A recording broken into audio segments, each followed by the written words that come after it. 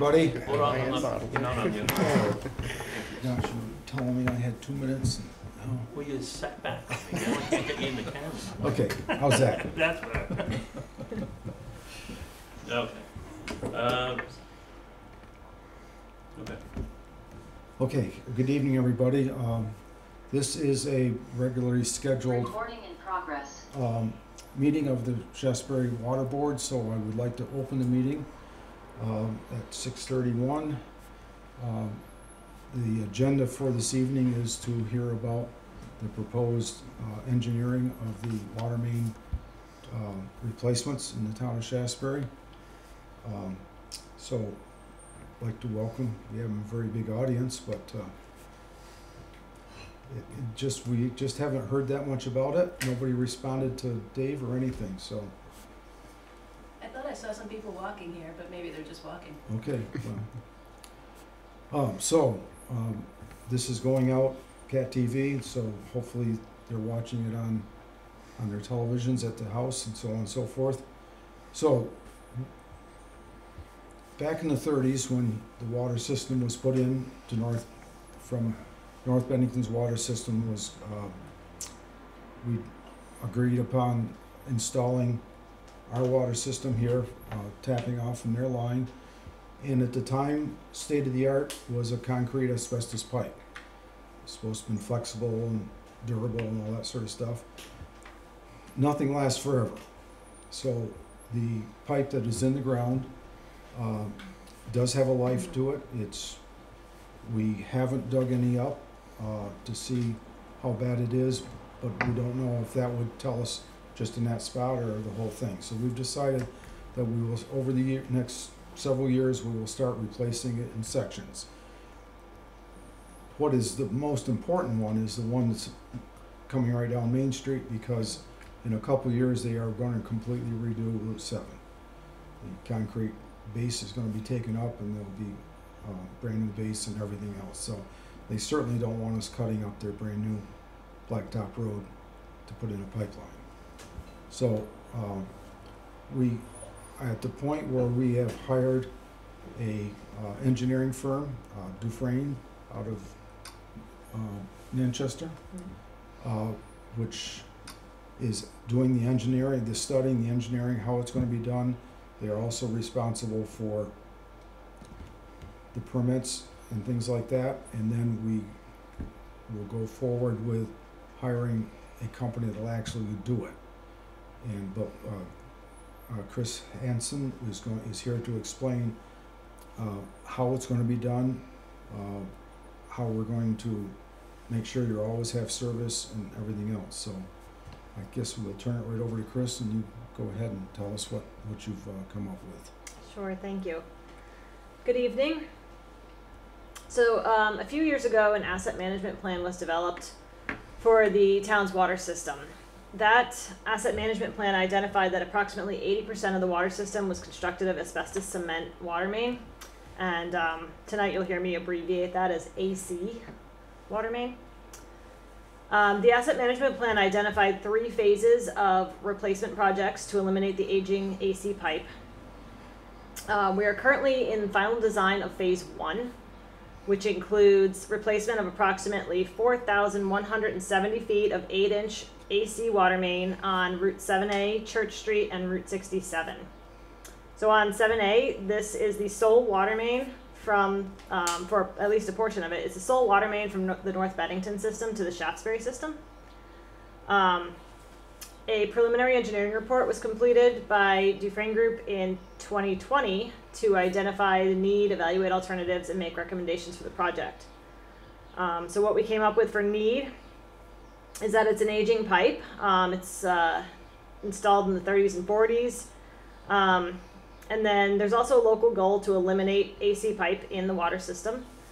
And as I just noted, this is a critical water main, high priority project. There are some constraints with this project. It's along 7A and 67, it's in the state right-of-way, and in the state right-of-way you cannot work within the travel lanes. You can't install pipes within the travel lanes. There's also a fairly new sidewalk along the west side of 7A. another sidewalk and utility poles on the east side of 7A, sidewalks on Church Street. The existing right-of-way is a constraint, minimizing the need for easements on private property. And then the state paving project on 7A in 2024 as a schedule constraint. So you can go to the next slide. So approximately, as just noted, 80% of the water system is AC pipe. So AC pipe is today known to be a hazardous material. It was found to be an inhalation danger in the 1950s. It was a popular pipe material for water and sewer systems in the mid-1900s.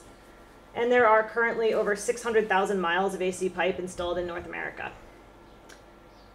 AC pipe has an approximate useful life of about 70 years, although some sources do fluctuate to about 50 years.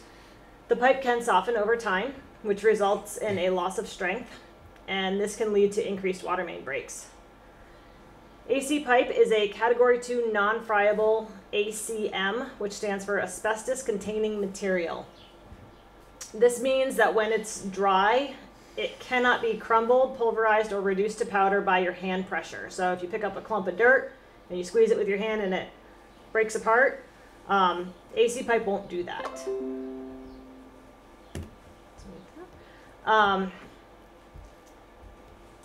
There are special handling and disposal requirements due to the hazardous nature of the material. All asbestos must be handled in accordance with the Vermont regulations for asbestos control, which provide requirements for handling, transporting, and disposal. AC pipe handling and disposal tends to increase the cost of a project. Abandoned AC pipe must be removed and properly disposed of in open trench areas. Handling and removal may require state permits. Standard water industry practices are outlined in the AWWA work practices for AC pipe. That stands for American Water Works Association. And these include keeping the pipe wet, no dust producing activities such as sawing, sanding, drilling, removing in large sections, packaging, labeling in accordance with the Clean Air Act, and transport and disposal in accordance with state requirements. And there are only one or two local, not even local, one or two locations that you can dispose of this material at. What are the average costs to get rid of that material? Do you know? Off the top of my head, I don't have that I price. don't know if they had a weight or anything they go by. I don't know what they charge at the landfill facilities to get rid of it. Okay. It is by, I think it's by cubic yard. Okay, That they by the charge, yard. right? Yeah. Yeah. Okay. You can go to the next. Yes. So the preliminary engineering report evaluated 4 installation method alternatives for the replacement of the water main. Open trench is a typical installation method. Directional drilling and pipe bursting are both trenchless replacement methods. And cured in place pipe, which we call CIPP, is a trenchless rehabilitation method. So in the interest of keeping this fairly brief, I wasn't planning on going into detail on these methods, but I can talk about it if anybody is interested. We will talk about pipe bursting.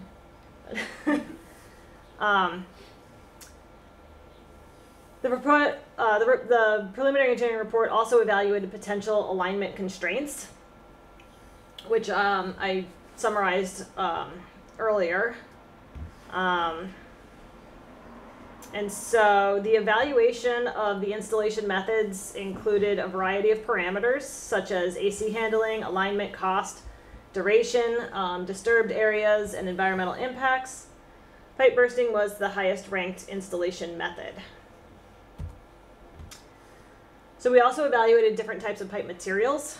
Typical materials for water main are ductile iron, HDPE, and C900 PVC. So ductile iron has a highest cost out of the 3 materials. You see HDPE is the lowest cost, and C900 is slightly above HDPE. Ductile is by far the most expensive. The estimated service life is typically 75 years for ductile iron. However, this can be extended to 100 plus with polywrap and or zinc coating, which are different ways to protect the pipe. both the plastic pipes are 100 years, 100 plus. The open trench feasibility and trenchless feasibility, so ductile can be used, all three of these can be used in either option, open or trenchless. Ductile is very feasible in open trench. It's the typical material that's used for open trench. It is not as feasible for trenchless. The installers typically don't like to use it because of the increased weight, which requires larger size equipment to install trenchless.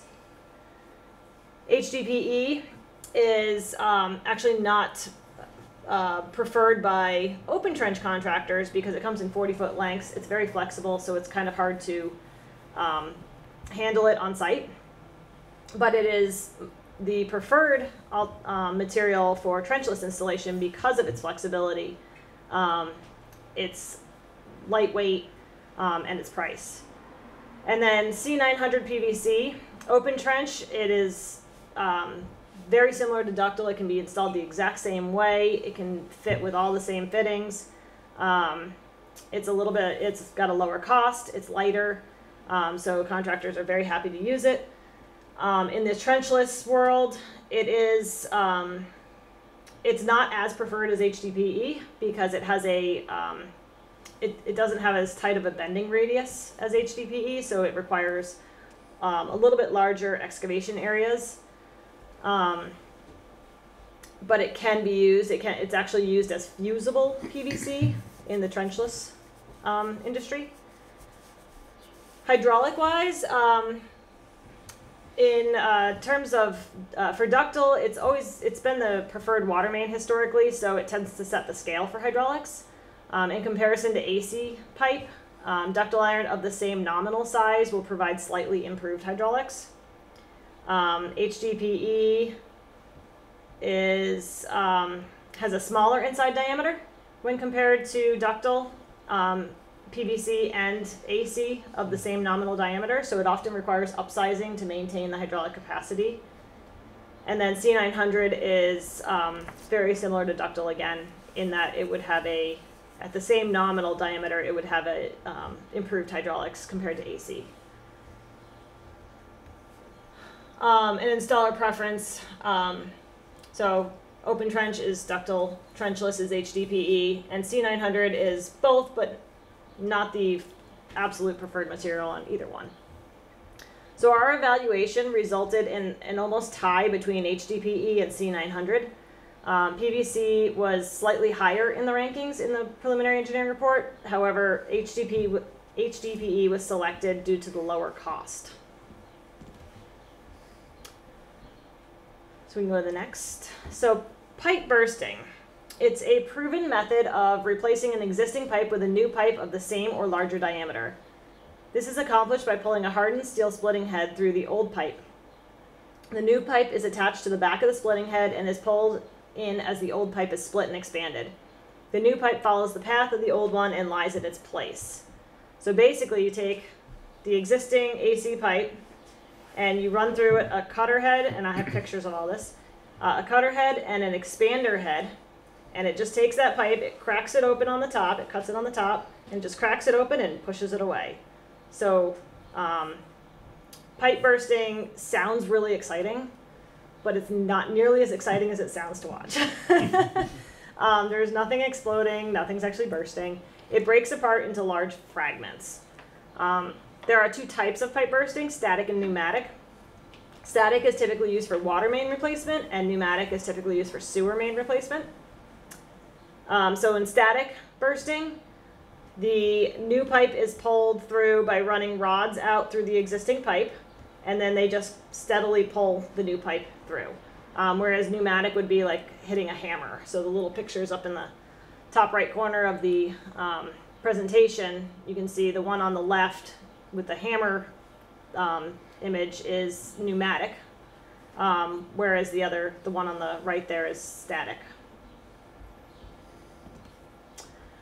So the next few slides show some photos. So on the left there, that's a pipe receiving pit. So that's where the equipment goes, the bursting equipment would go in that pit. You can see there's a trench box in there. So those are typically about 6 foot wide by 20 foot long to accommodate the trench box. And the bursting machine gets set down in there. Now under that excavator bucket, you can see 2 steel beams sticking out. Those steel beams are driven down into the ground, and that's what the bursting machine pushes against. I don't know what size that one is in that picture, but the one that we used in Bellows Falls was a 100-ton bursting machine. So it's got quite a bit of force that it's pulling, that it can pull. And so it uses those steel beams to anchor it. And then the picture on the right is the pipe insertion pit. That pipe in particular, that black pipe there that you see, is an HDPE. And you can see the bending radius. It comes up over that roller and right down into the pit. And part of that pit is actually covered by a steel plate, so you can't see the full thing. And go to the next one. In this one, the picture on the left is the fusible PVC. That's the blue pipe there. And you can see 2 blue wires there on top of it. Those are the trace wires. We would use those with either PVC or HDPE. And those would allow us to locate the pipe in the future once it's buried, once it's all installed, everything's all backfilled. We'll have points at which these wires come up to the surface, and they can attach tracing equipment to them and locate the pipe. The middle picture there is, you can see the bottom part of the picture is the actual insertion pit, and then as you move up the picture, that's the tail ditch. So that's the slope to get the pipe out of there without damaging it due to bending it too much. So with a PVC pipe, you need a longer tail ditch than with an HDPE pipe. And then on the right side, you can see there we have the pipe laid out along the road. So I think in that case, that was about a 300-foot pole. And so there's 300 feet of fused PVC pipe there laid out along the side of the road. The bursting head is connected to the front of the pipe. And then on the very bottom of the picture is the cutter bar. So we can go to the next one. This is just a little schematic of the insertion pit. So on the bottom there, you can kind of see the profile, the section of what it would look like. So you see the pipe coming along from the left side on above grade. It's on rollers. It drops down into the tail ditch and then down into the pit. And on the right side, you can see the existing pipe in there, and everything will just get pulled right through that existing pipe. So we can go to the next one. This is the tooling. The picture on the left is the cutter bar. So that's what goes in first, and it has 3 progressively larger cutting wheels, and it cuts the pipe on the top. And then the picture on the right is the expander head. So that's what pushes the pipe out and away from the new pipe that's going to be coming in. These are photos from our Bellows Falls project. So the left one, you can see that's a receiving pit. So that's where the machine goes. So that's what it looks like from above ground. There's kind of a lot of stuff around it right there, and they haven't cleaned it up too much yet. But you can see the steel beams coming out. The picture on the right, you can see the machine in there. That's the 100-ton pulling machine. And then the next is, that's the cutter bar and the expander head entering into the existing AC pipe. I would have done videos, but they're quite large in size. So. And then, so this is the top view of the bursting machine on the left. So you can see there's kind of that right in the middle of it, running side to side across the page. You can see a kind of a black bar with little rectangular holes in it. Those are the rods that get attached to the expander head and pull the pipe back. And so the machine uses those little rectangular holes, and it just puts a little steel piece up in between them and pulls it back. And then it drops back down, grabs another hole, and pulls it back again. So it's about, I think it's like 2 to 3 foot sections that it just pulls in. The picture on the right, you can see the guys in the white suits there. they're cleaning up all the AC fragments, all the asbestos pipe fragments. So when they pull it into the pit, or into that receiving pit, once it actually gets there, that last piece of AC pipe that was in there actually doesn't burst at all. It actually just gets pushed into the pit. And then these guys go in and bag it all up and pick up all the fragments and get it all cleaned up. So now is the fun part, asbestos regulations. So there was a letter back in 1991. The EPA was asked about crushing excavated AC pipe in place with mechanical equipment. So the letter they wrote was in response to that inquiry. So the question was, could they crush excavated AC pipe in place with mechanical equipment and backfill or bury it? Would that be acceptable to the EPA? So the EPA did not deny the request. That is actually probably the most important part of that letter, is they never actually denied the request. They provided information regarding regulatory requirements and strongly encouraged alternatives. A lot of people took that letter to mean the EPA was denying the request, but they never did. So what they did say was the crushing of asbestos cement pipe with mechanical equipment would cause this material to become RACM, which is regulated asbestos containing material. So the difference between the asbestos containing material that we talked about before, where you can't break it with your hand, you can't pulverize it or crumble it with your hand, regulated asbestos containing material is friable asbestos material or non-friable ACM that has been or will be subject to sanding, grinding, cutting, or abrading, or has crumbled or been pulverized or reduced to powder in the course of demolition or renovation operations. So basically, it is regulated AC pipe that can be further reduced to powder by hand. So most people who work with AC pipe know that it is very difficult to reduce AC pipe to powder in your hand. So it tends to be a significant disagreement between the pipe bursting and utility industries and the EPA. The argument between ACM versus RACM. And that's a really important part of the EPA's determination on all of this. So the other thing they said was the backfilling and burial of the crushed asbestos cement pipe in place would cause these locations to be considered active waste disposal sites and therefore subject to the requirements in 61.154. So that is the National Emission Standard for Hazardous Air Pollutants, otherwise known as NESHAP. That's the asbestos section of that code. So this letter is still referred to today. The EPA, when we did our Bellas Falls project, the EPA still discouraged pipe bursting, but never officially denied a request. And most of the, throughout most of the country, the EPA delegates this decision to the states. Since we did our Bellas Falls project, the EPA has formally approved a pipe bursting of AC pipe project. I think it just happened a couple of years ago. So they did formally approve one. But in Vermont, it's delegated to the state, and the state has approved such a project. So next slide. So what they said in their letter, what the EPA said was, if you do burst the pipe, it becomes subject to NESHAP. So NESHAP is a federal regulation that was required to be developed by the Clean Air Act. It does not provide an adaptation for technology development, and it literally requires an act of Congress to change. So it makes pipe bursting of AC pipe difficult, but not impossible. So there's 3 questions that are asked when determining if NESHAP applies. So it applies if the pipe is, if you're working on over 260 feet of pipe. It applies if the asbestos content is greater than 1%. In AC pipe, it can be up to 12%.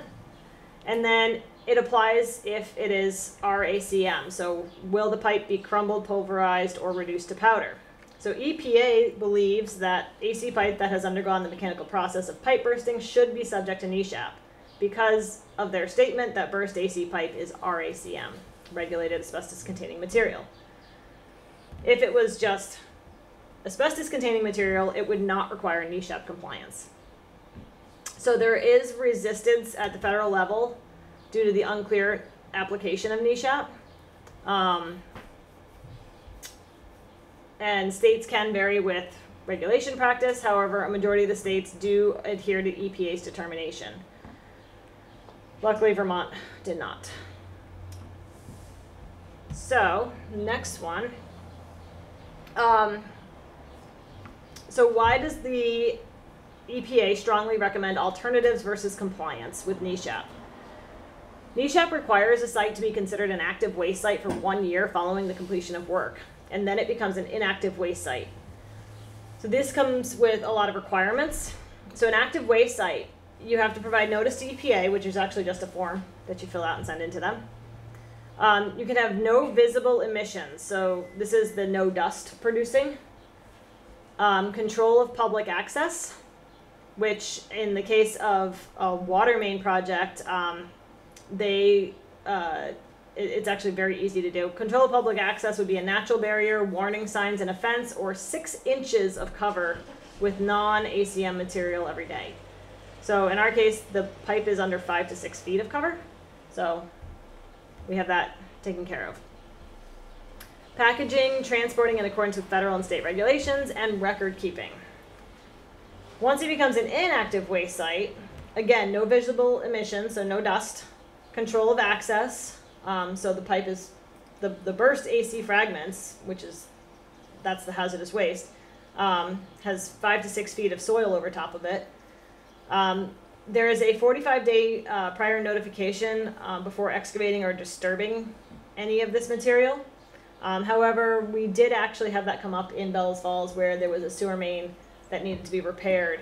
They're actually going to be doing it in a few weeks. And we just contacted the state and said it's a sewer main, it's an emergency project, and they waived the 45 days. And then within 60 days of becoming inactive, which is 1 year after the last pipe bursting activity, you have to file a deed notation in the land records.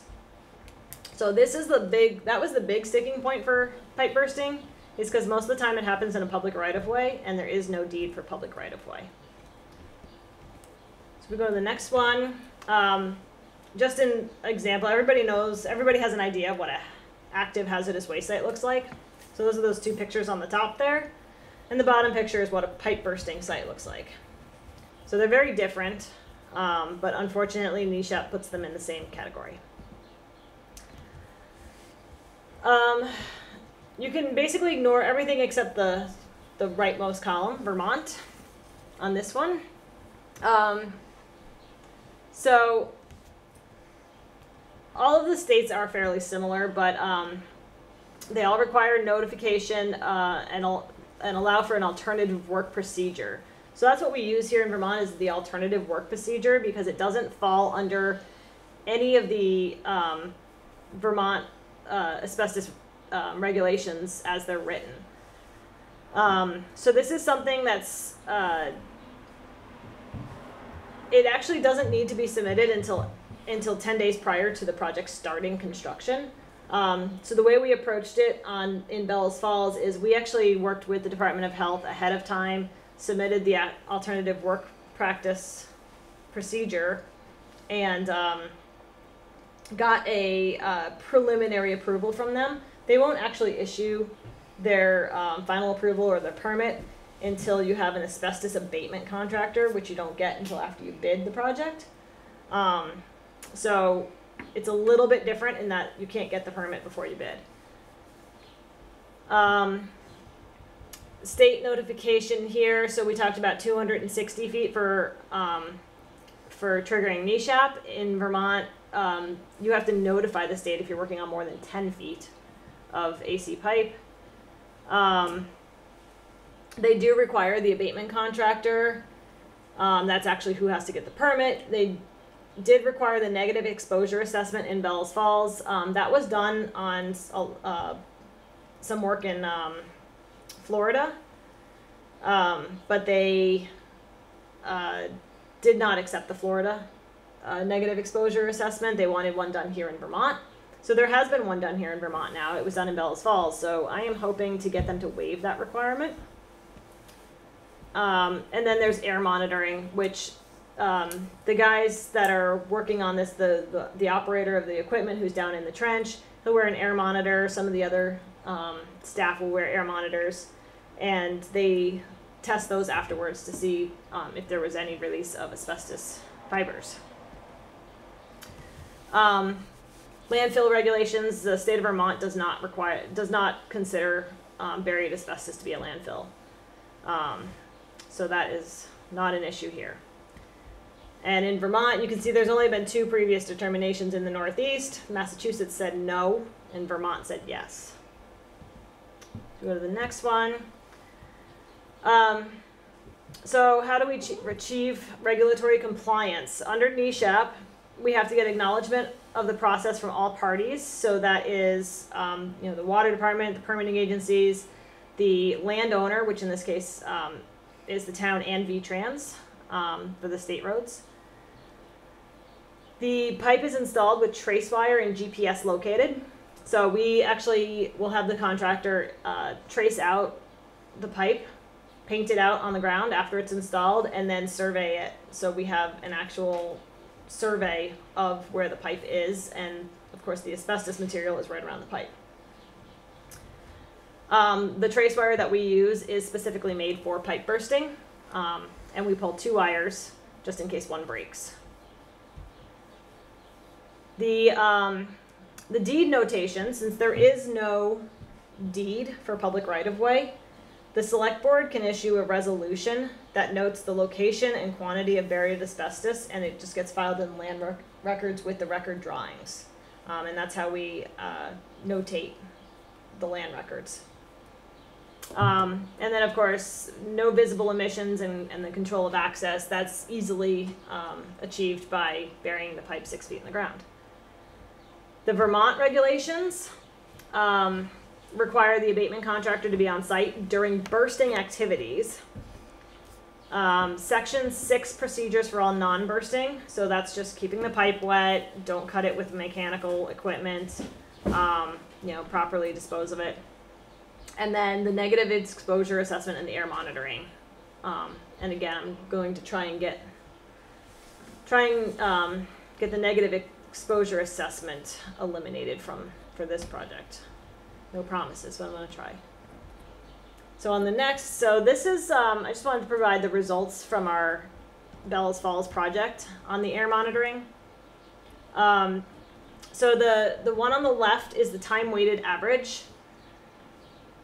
And the taller bar there is the OSHA permissible exposure limit. That is 0.1. That's what OSHA says is allowed for asbestos fiber release. And what we saw in Bellows Falls, the maximum of all samples collected was 0.005. So well below the exposure limit. Is that particles per billion or per million? It is fibers per cubic centimeter. Oh, okay. And then the chart on the right is the excursion limit, which OSHA allows for 1. The permissible exposure limit is 1. And our monitoring, the maximum of all samples collected was 0.045. And then the Vermont regulations require 0.01 fibers per cubic centimeter in the air sample for final clearance, and all of our samples were lower than that.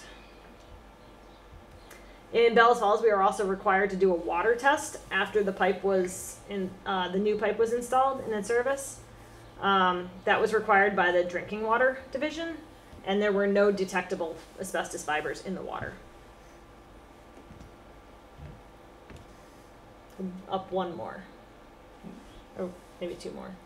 There. So in comparison to open trench, the typical replacement method, the project that we did in Bellows Falls, that's what this chart is summarizing.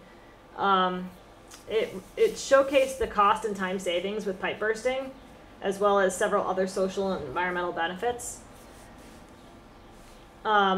It was more cost effective than conventional open trench. We actually were able to compare this we had an excellent comparison. There was another project that was bid at the same time, It was a similar sized project. It was the same contractor, general contractor, doing the work. They were both in southern Vermont, if you consider Bellows Falls to be southern Vermont, which it's not as far south as you guys, but it is still in southern Vermont. Our cost comparison was actually a little bit conservative because the project we were comparing against had smaller pipe sizes than what we were using in Bellows Falls. So in comparison to that project, when we look at per foot cost, we saw a 26% reduction in construction cost.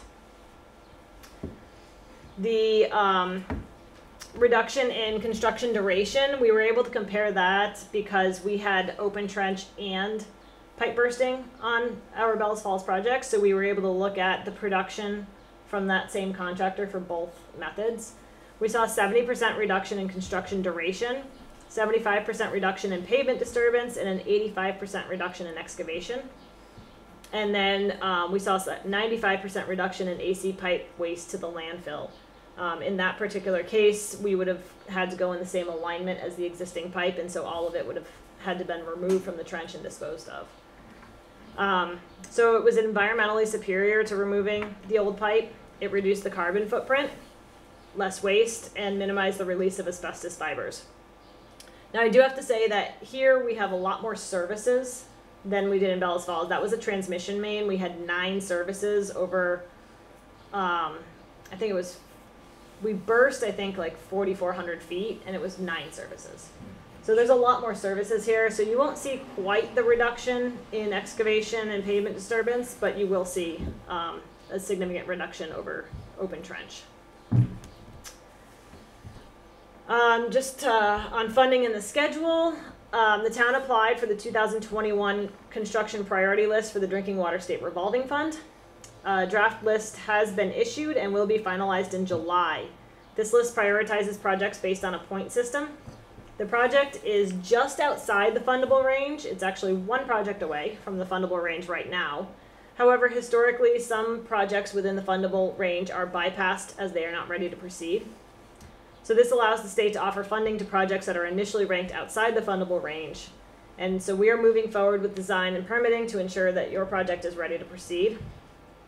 The Drinking Water State Revolving Fund offers low interest loans for water system improvements. Interest rates typically range from, they range from 0 to 3%, and terms range from 30 to 40 years. The project is currently at 90% design, and the drinking water permit application and environmental report have been submitted. The remaining permits to apply for include the V-Trans permit for work in the state right-of-way, railroad crossing approval, and the asbestos permit, which happens after the bidding is done. A bond vote would occur, I believe, in March of 2022, and once a positive bond vote is received, the project can move into construction. Construction needs to be completed by the end of 2023 due to the paving project, but we would recommend 2022 if possible. And then there's also some other funding options that might come about with stimulus funding if that comes through. And so stimulus funding is for it's for shovel-ready projects. So we're going to do what we can to get you shovel-ready, get you in the best position for funding as possible. So Excellent. I do have the plans on here if anybody wants to see them. They're kind of hard to read on the screen, and I'm not really going to be able to describe exactly what the impacts are going to be in various places because it's all going to depend on where those pits are excavated, and that's going to depend on what the contractor decides and how far they can do their bursts. So, any questions? Would you please explain how people are going to continue to have water service while you're doing right outside your house? Sure. So what we need to do is, since we are using the same pipe that currently brings water, we will put in temporary water. So it's going to vary in different parts of the system, and we're working on the details of that plan right now. From the North Bennington connection to Cleveland Ave, we would have an 8-inch minimum temporary water pipe. That would be able to provide the same flow that you currently have. We could use Cleveland Ave to serve basically the rest of the system and backfeed down 7A. And then as we work up 7A, we'll have to kind of do temporary water to work around our work area. We try to leave as much flexibility in that plan as possible, allow the contractor to do what might work best for them. Because they might have pipe on hand that they want to use, and maybe it's a specific length. So we really try to be flexible on it, but there will be some requirements. But the point is, people will not be without water. Correct. Okay. People will not be without. There will be temporary shutdowns. Usually we limit those to 4 hours. So that'll be when we're connecting temporary water and when we're making the final connection from the house to the water, or from the building to the water system. I think we need to say that currently there is no asbestos leaking into the water from the pipe that we're aware of. Because that's been tested, right? Yeah. Yeah, there's no issue with that now. No. This is just to prevent the collapse of the current pipe because it's past its useful lifespan Yeah. by a considerable amount, especially by the time we get to the third phase of this 20 years from now. Yeah. I think it's also fair to say that we've got to borrow the money for this, and usually the person lending us the money is quite concerned if we go for a project that uses the highest cost pipe and the most expensive way to do it too. The lenders like the fact that we go with a cheaper price of trying to do it. Is that right? When it comes to Get the best value. Yeah. Yes. Well, it's the best to keep the rates down for the consumer too. Sure. Mhm. you know, yes. Especially with ARPA money and other money available, the whole bond bank thing is kind of a question mark at the moment, depending on when they finalize what funds will be available. And this HDPE pipe is a 100-year pipe, you were saying? Yes. Yes, it is, yeah. Dave? Yeah, I've got a question, or a couple of questions. David Durfee and I live on 7A. Possibly, I live on this side, the east side, Mhm. and I suspect the water line goes down the other side, is that correct? That is correct. It goes along the west side. Yeah, okay. So, the main, the connection originally is down a little bit further south, I think, of Cleveland Avenue. Will we be starting, will the pit be like right where that connection is, or will there be some of that main left in place? How much of it is gonna be burst? We're gonna start right at the town's meter pit. Okay, So we'll start right from there, and there'll be a pit there, and so anything between the meter pit and wherever we're bursting will be put back as the HDPE pipe.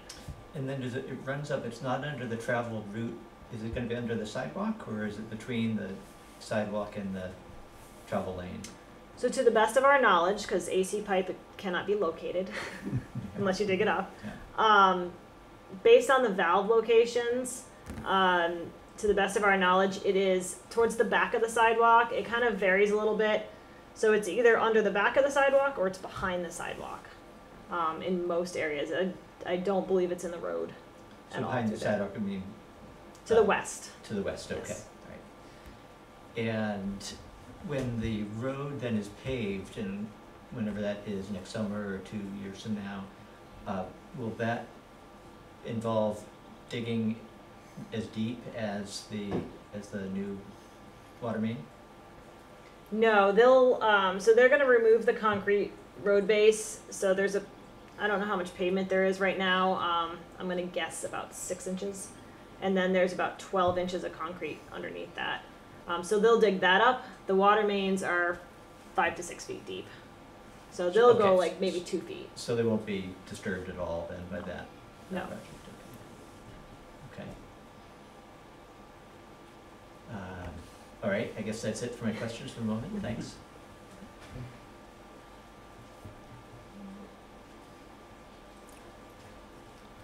Comments? or anything? I had one question. There's been some talk of like a public sewer system in Shaftsbury for decades, I guess, but with the stimulus money possibly coming, it's been kind of talked about again. If you were to pipe burst, it would be very difficult, I guess, to come back later and lay a sewer pipe next to that without opening up the can of worms of all the broken up asbestos being there. Is that correct? Technically, yes, but if you were to put a sewer main in, you'd have to keep it 10 feet away from the water main. Okay, so that would be... Yeah, that's a separate regulation. Gotcha. Right. So you actually wouldn't get into it anyway. Okay. Except at crossings. Cool.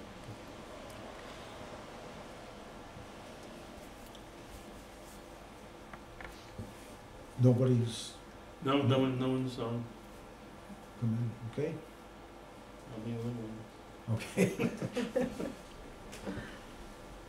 So, I guess, without any more questions or anything, no other comments or anything? You happy? Or as much as, Oh, I did have one other question. The Bellows Falls project, how recently was that done? That was done in 2018 Okay, and that's the first and only project in Vermont, in New England, in New England? or okay. in the And Northeast. there was one in Massachusetts that was not. They actually they literally had the bursting equipment on site, ready to go, and the state showed up and shut them down. They're governed by an air board, 2 air boards. So they have a Western Air Board and an Eastern Air Board. The Western Air Board said okay, but then the Eastern Air Board said no. Jeez. Like the day they were going to do it. But there has been, Florida's been a big proponent of this. They're actually the ones that worked with the EPA to get the first, well, they're the ones that have been really pushing the EPA to get approval, but they did the first, I believe, in the US. And they have done, I want to say, over 30 miles of it down there. And it's being done in a handful of states across the country right now. And more are jumping on. You said there's 600,000 miles of this out there? Throughout North America, yeah. And how much of it is reaching the end of its usable life? Pretty much all of it. Okay, so there's gonna be a gold rush to get, Yes. okay. So in your experience, I mean, the worst case scenarios, how long does it take once the project's up, ramped up and going? I mean, I guess I'm looking for distance per day. Sure. So what we found in Bellows Falls was their poles were about, we were using PVC, and their poles were about, I would say, 400 to 500 feet. A day. Well, that was per pole. So what they would do is they would fuse all the pipe together. They would get their pits dug the day before. They had temporary water through the whole project area. So they would get their pits dug. And in the morning, they'd set the bursting machine down. They'd dig 3 pits. So they'd set the bursting machine down in the middle one. They would pull from one direction. They'd pay out their rods in the other direction while they were pulling. So instead of taking them off Yeah. when they're pulling back, they would just let them keep going Yeah. into the next Into pipe. the next, yeah. And then they just disconnected the machine, turned it around, and pulled back the other way, all in one day. It's a very efficient way to do it. Yes. Yeah. Excellent. So sometimes they did 2 pulls a day, sometimes it was 1 pull a day, just how their schedule worked out. So they can really cover some distance though Yes. in a day. That's good. That's very good to know. so at every 40 feet, the pipes are fused together and not bolted or screwed Correct. or anything else? That's a friction fit, press fit, Yeah, it's friction fit. it's butt welded, fusion Oh, okay. together, yeah. Oh, it is. So it basically eliminates joints. There are no joints in the pipe anymore. Right. It's completely fused together. Yep. Okay. Very good. With plastic wall. How thick is the wall? Are they like... So HDPE, we do need to upsize it to maintain your 8-inch AC hydraulic capacity, so we're gonna have to go to a 10-inch HDPE.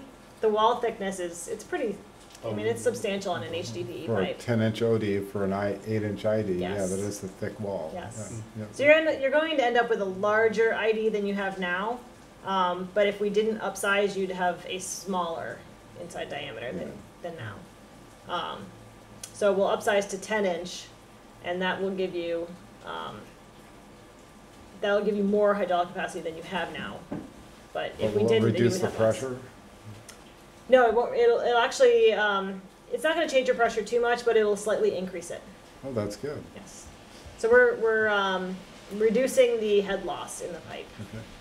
So. Very good. Yeah, PVC has a thinner wall. It's a stronger material, so it can do thinner wall, and that's why we can still use an 8-inch. But when we go to HDPE, it's a much thicker wall. So the PVC qualifies for hydraulic then? Mhm. Yeah, yeah. What's the life expectancy? It's 100 year as well? Yes. Yeah. Yeah, the only one of the big deterrents to PVC is what's called rapid crack propagation.